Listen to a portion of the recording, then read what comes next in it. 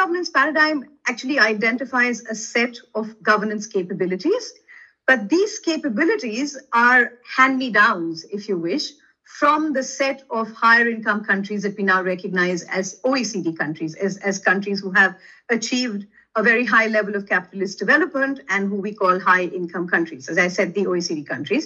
And it is based on particular theoretical models which come from liberal economics, which had its source in the Western countries and actually is much more applicable in these kinds of Western economies. So what are we looking for? The cornerstone of the good governance paradigm is that markets have to be efficient, property rights.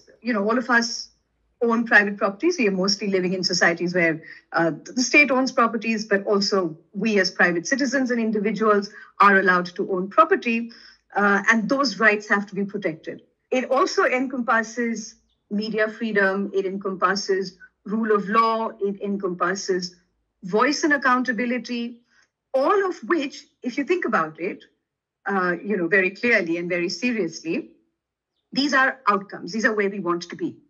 Most of us aren't living in these kind of contexts. How do we get there? We want a rule of law, but we can't have a rule of law to get to a rule of law. How do I get to a position? What is the set of policy packages that will get me to rule of law? And that is why the good governance paradigm is not very effective for understanding development or why we have corruption and how to deal with corruption in most developing countries. If our anti-corruption framework is overwhelmingly based on legal frameworks, then we're expecting that there's going to be reporting. Of course, we know the problems with reporting. There's been so much about amending our whistle-blowing legislation.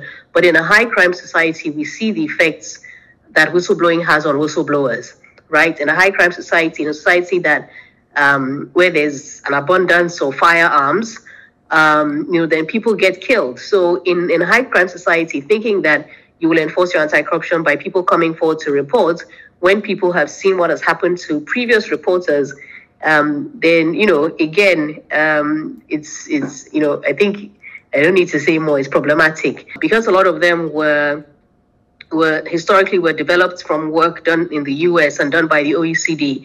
They favor a lot of international cooperation, a lot of extradition, and African countries were not plugged into that network, right? So, for instance, if you see, we know the debacle that happened with the Gupta extraditions, which never were.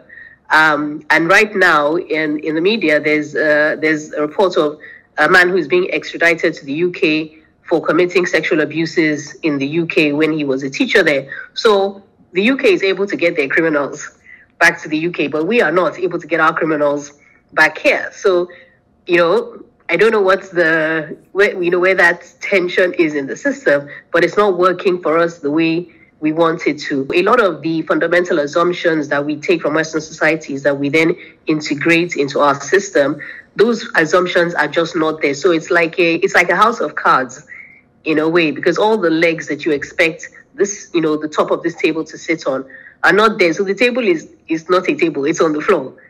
And, we're seeing the outcomes of that. We need to look harder.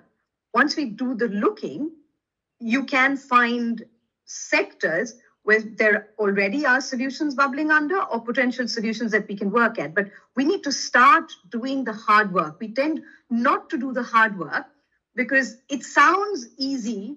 Let's have more accountability and more transparency, and then the legislature will pass and let's say an anti-corruption commission will be formed. But that's the easier thing, legislation. What is it that we can do in terms of design? And I think that's where the hard work lies. But once we are able to get to that level of hard work, the solutions are forthcoming.